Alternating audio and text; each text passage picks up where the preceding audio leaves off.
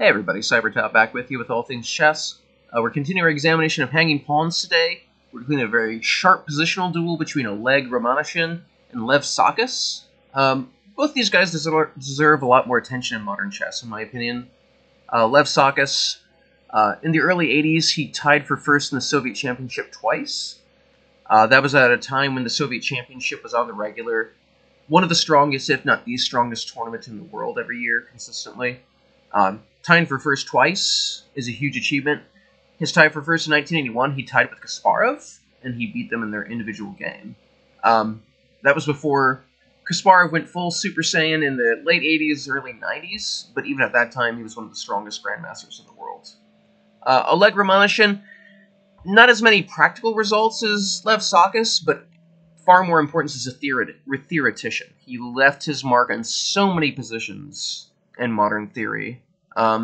He was heavily invested in early versions of the Berlin Spanish, so if you want to blame him for that opening, he deserves at least some blame.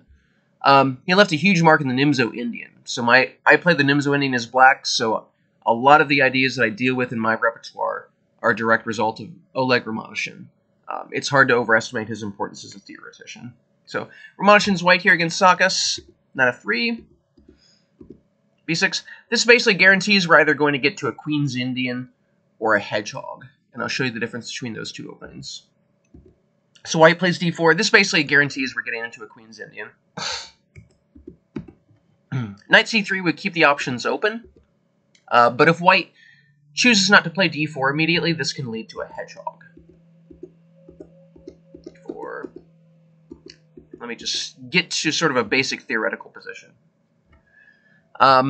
This is one of the main lines of the Hedgehog. It's called the Hedgehog because these pawns in a6, b6, d6, and e6 sort of form the spines of a hedgehog. So it's controlling all of these squares in the fifth rank. So it's like the prickly pear that white is afraid to push into because he has those spines of pawns set up. This is different than most modern opening theories. This is a very theoretically heavy position. But it's not like the Sicilian knife or from the dragon that's like super sharp theory. The theory is much more positional and precise and based on very subtle niceties. It's just as theoretical as any of those openings, but it's just an entirely different tenor of position in most instances. But in the game, d4, that basically means we're getting into a Queen's Indian. g3, bishop a6. So this was actually one of Nimzovich's original ideas for the position. Bishop b7 would be the more classical-looking Queen's Indian. Bishop a6 actually almost as many games in my database as Bishop b7, but it actually scores significantly better. I would guess it's because black is simply putting more direct pressure on white's position. Typically, whenever you can play aggressively, it pays off. Playing aggressive chess nearly always pays off. So black is immediately asking white a question of how he's going to defend that c4 pawn. In the game, white chooses knight bd2. The knight's a little bit more passive than it would be on c3, but it still controls the e4 square, and it defends the c4 pawn, so it's a quite useful move. The main modern preference is b3, but white's never really achieved much of anything here. This is the modern main line. And the bishop on a6 actually makes a good amount of sense. It's attacking this e-pawn. This e-pawn is typically a little bit loose for white in these sorts of structures, so the bishop on a6 is actually doing good work. It's certainly better placed than it would be on b7, where it's just sort of hitting the granite of its own pawn on d5. But knight bd2, I won't necessarily say it's better than b3, but it tends to leave white with a little bit more flexibility. So d5, bishop g2, bishop e7. Notice that dx-c4.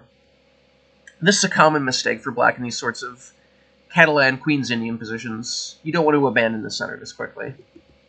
Castle is the correct move. I look at knight e5 in the game notes. This is just a mistake from white. Castle. And this is very much in the style of the Catalan opening. White is very comfortable here. Black has abandoned his one bastion in the center. Black has control of the e4 square for now, but that's going to be in the main battle coming up, is that white's going to arrange his pieces to try to enforce e4. And it's going to be hard for black to prevent that long term. Once white gets e4 in, his advantage will be more or less evident.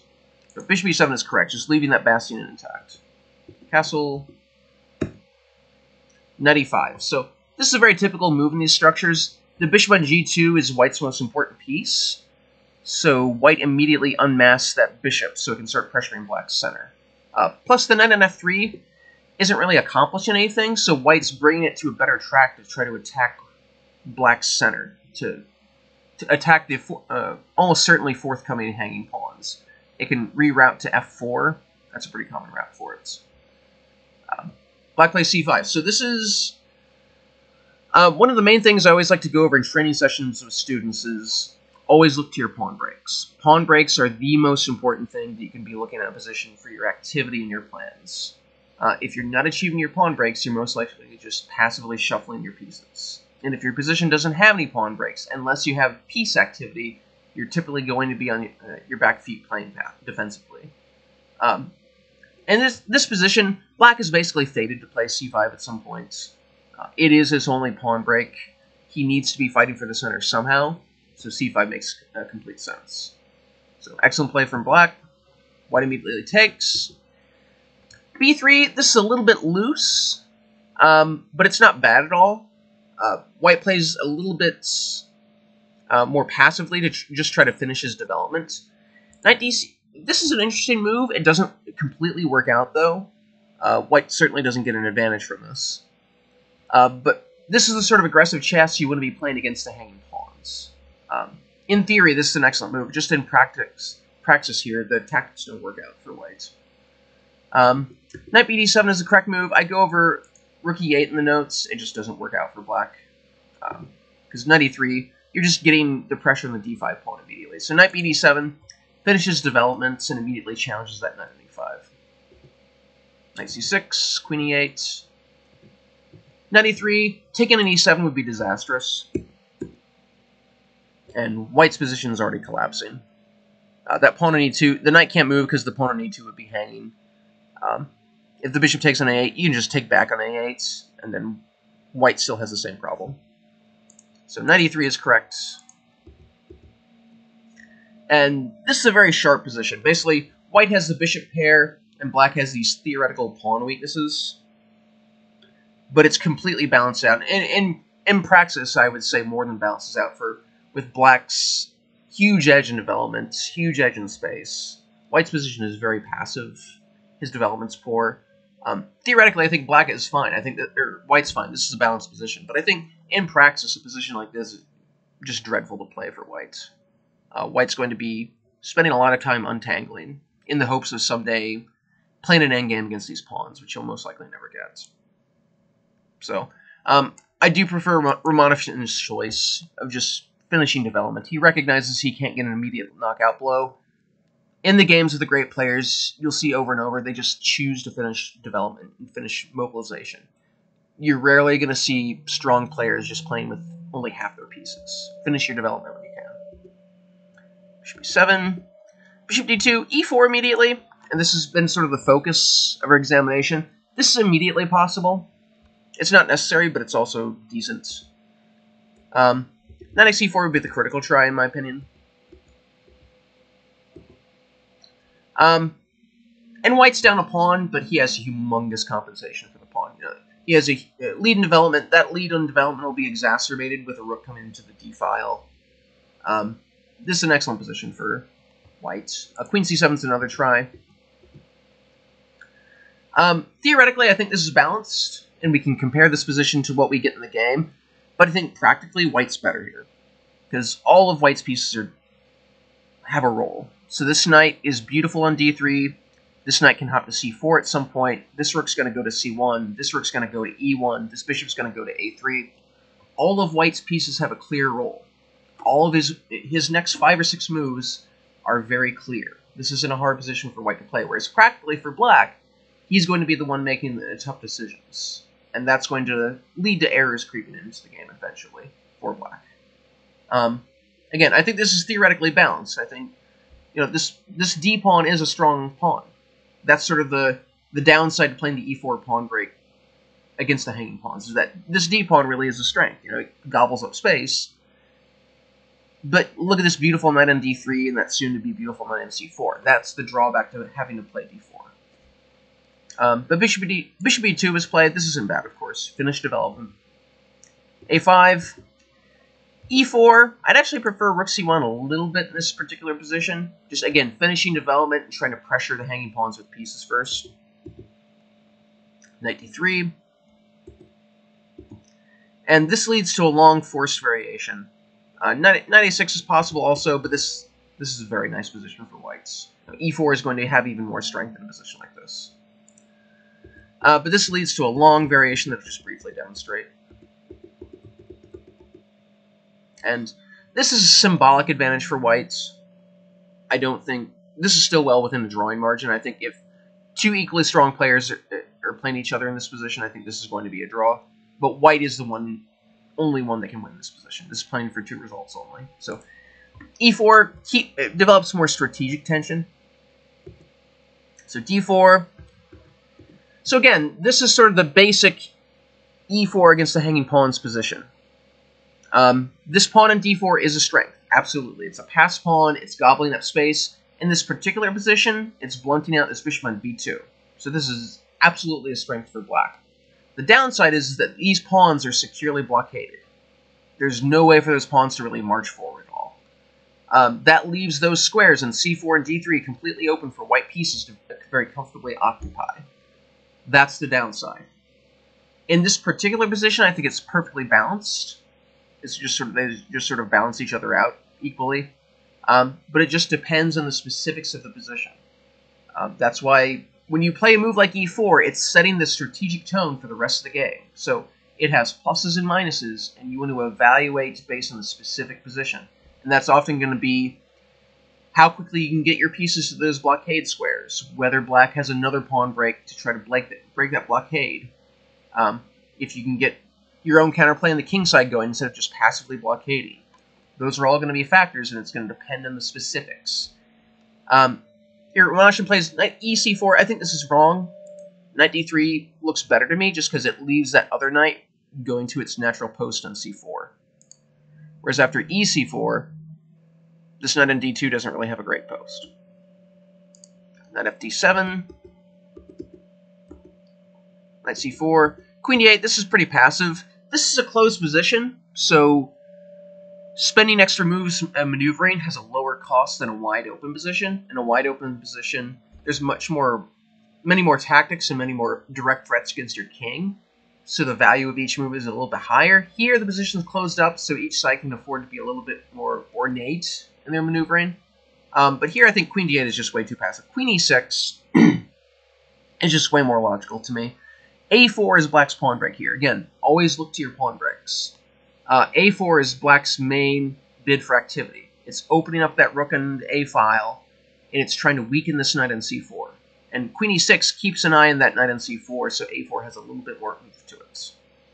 One example line, and black has perfectly good play here. This is a balanced position. Queen d8 is just way too passive. Bishop c1. This is a logical redeployment. This bishop on b2 was just hitting that granite on d4. So it's just immediately redeploying to get to a better post. Excellent chess. Bishop d2, a4 immediately is a little bit more accurate because it immobilizes that pawn on a5. And this is a ragged position. I mean, both sides have strategic chances here, but I think white's slightly more comfortable. He's going to move this bishop to f1 to help control those light squares, and then continue to redeploy his pieces effectively. I think white's a little bit better here. Rook a6, this is a clear mistake.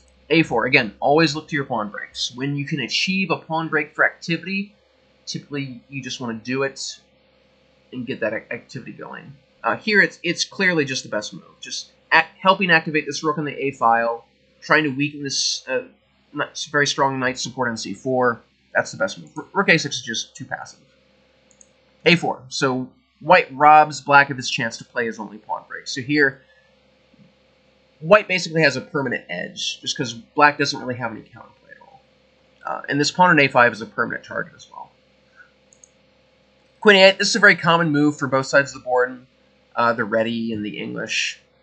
helping defend that pawn on a5, developing pressure on the long diagonal. Excellent move. Queen c2. Bishop d8. Again, this is too passive. Knight b6. We need to challenge this knight in c4 somehow. The downside to the pawn break e4 for the hanging pawns that you get the strong blockade against the hanging pawns. Knight b6 at least challenges that blockade. So it's sort of speaking to the strategic demands of this position. So bishop d8 just way too passive. Bishop f4. Bishop f1. The bishop on g2 didn't really have a role anymore. So that bishop is going to redeploy to d3 where it sort of aims at the black king side. So excellent choice. f3, not essential. Basically the idea is that it's locking up this long diagonal for black, so it doesn't really have a role. But long term, you really want to play f4 in this position. So bishop d3 is just better. It does the same thing, it guards the pawn on e4. Just keeps f4 available as a one-tempo move instead of playing f3 then f4. Queen e8, again, this is just sort of illogical shuffling.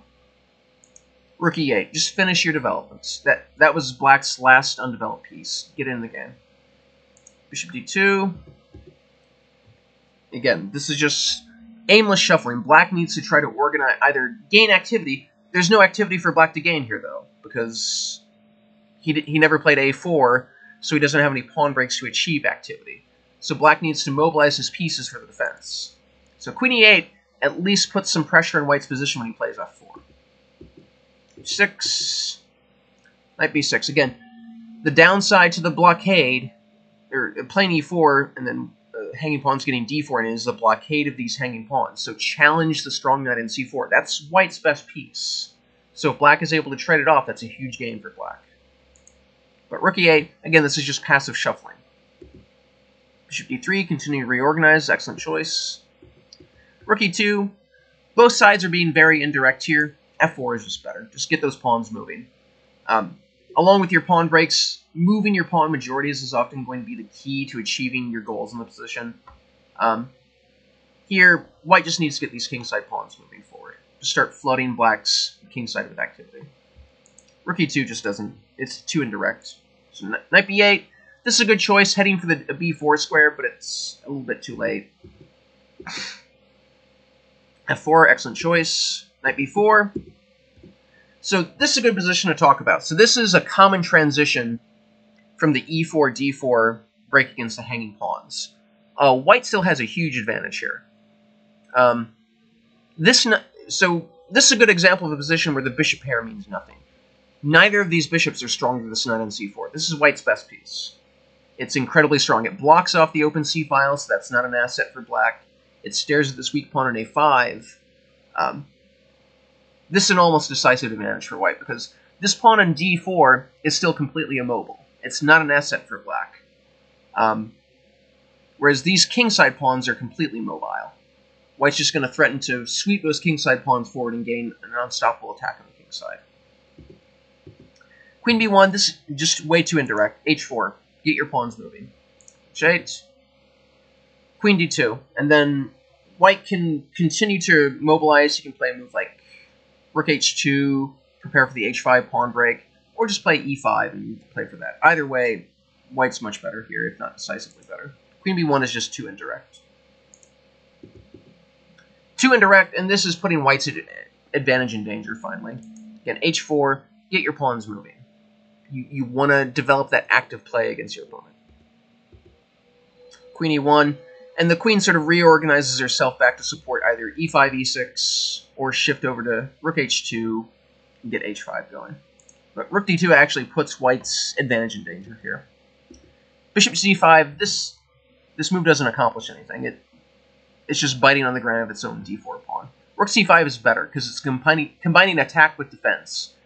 It's defending this weak a5 pawn. It's sort of holding this whole fifth rank against any pawn breaks like h4, h5. And it's also planning some activity.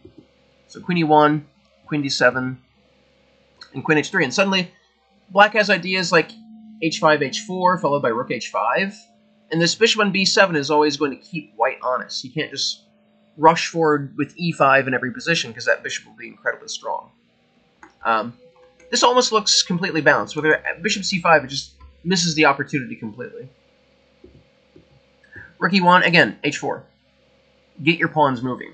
That basically, when you blockade the hanging pawns, that's when you start thinking about developing play on the other side of the board. When white has those hanging pawns securely blockaded, or in this position, the isolated pawn securely blockaded, that's when you want to start developing your play on the side of the board where you're mobile.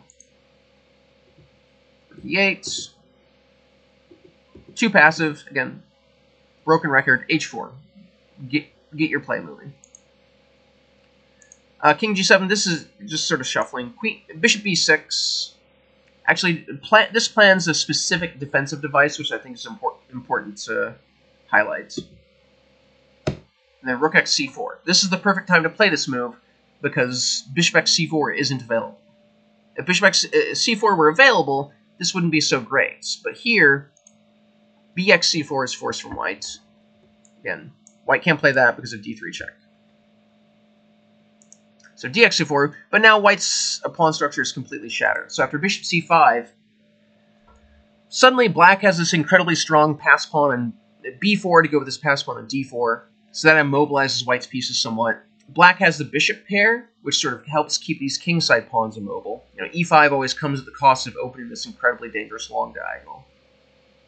So after something like Rook F2, black can actually play F5 here. EX F5 isn't available because of Rook E3. And this is actually a winning position for black. Because black just has very simple threats of Queen D7 and Queen C6. And there's nothing that white can really do to stop this. So E5 is forced here. Then after H5 to stop G4, it's going to be hard to make progress here. I think white has a little bit of an advantage, but I think objectively this is going to be a draw, because this pass pawn in B4 sort of keeps white honest. None of white's pieces can really move away from their post too much, because black has too much potential counterplay. If this bishop moves, D3 comes. If this queen moves over to the king side, suddenly the pawn could start marching. Or Queen D7, Queen C6 could come to mate on the long diagonal. So this was a real chance for black to change the texture of the position. And just remember an exchange sacrifice like this. In this position, a rook is not stronger than that knight. That knight on c4 is the best piece on the board. So in a lot of positions like this, you should be thinking about ways to get rid of this knight. We saw in a lot of earlier variations, black needing to challenge that knight with his own knight by playing knight b6. Here, black doesn't have that knight anymore, so it's sort of an emergency button that he's hitting. Just to sacrifice the exchange to get that strong piece off the board. King g7 doesn't accomplish anything defensively, it's just a king shuffle. h3, slow, but it's still progress. King h2, e5 is just more direct, especially now that the rook is blocking the long diagonal. 6. Queen c2, that's a mistake. e5, again, you want to get your play going. Now that the king's off this diagonal, e5 is safer because bishop e4 is a resource. Queen c2.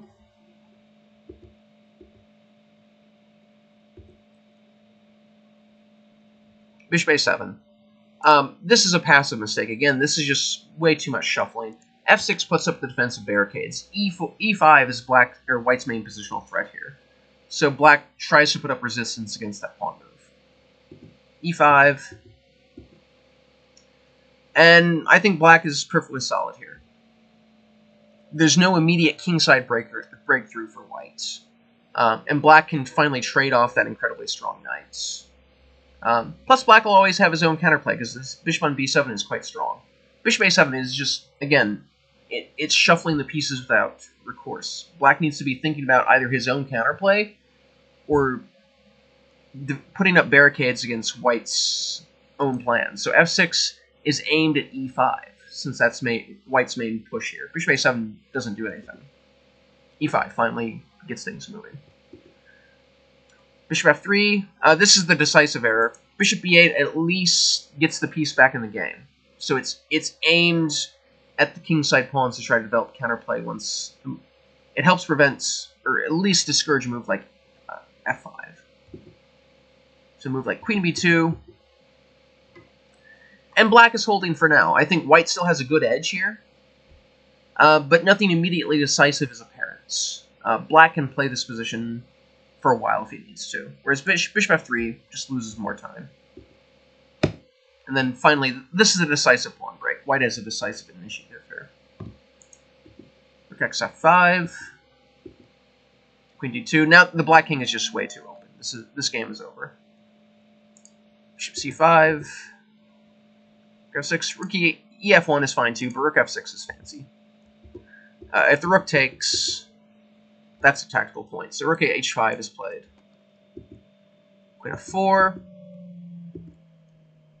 and then g4. Black resigns here. The rook is completely trapped, and then white's attack will not lessen in ferocity once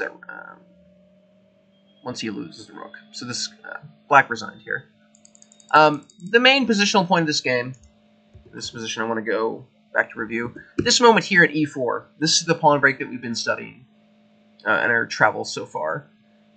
This is very difficult to judge because there's so many positional principles at stake here. So after this d4 move, it's hard to judge who's going to be better off because there's so many long-term positional factors. You know, this pawn in d4, it's both a strength and a weakness because now these light squares are completely emaciated, but it's also gobbling up space and it's a strong pass pawn in its own right.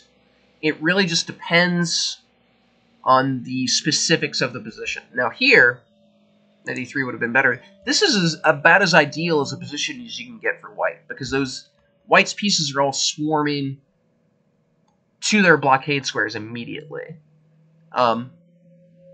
But black is still doing okay in my opinion because this pawn in d4 is perfectly strong. Black has his own counterplay with a4, and black can always threaten to trade off the coming knight in c4 with something like knight f d7, knight b6. But really the key